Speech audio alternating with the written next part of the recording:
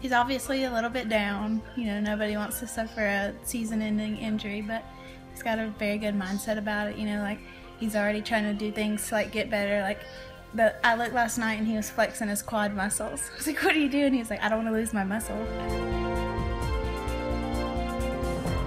If it's up to him, he'll be on the field.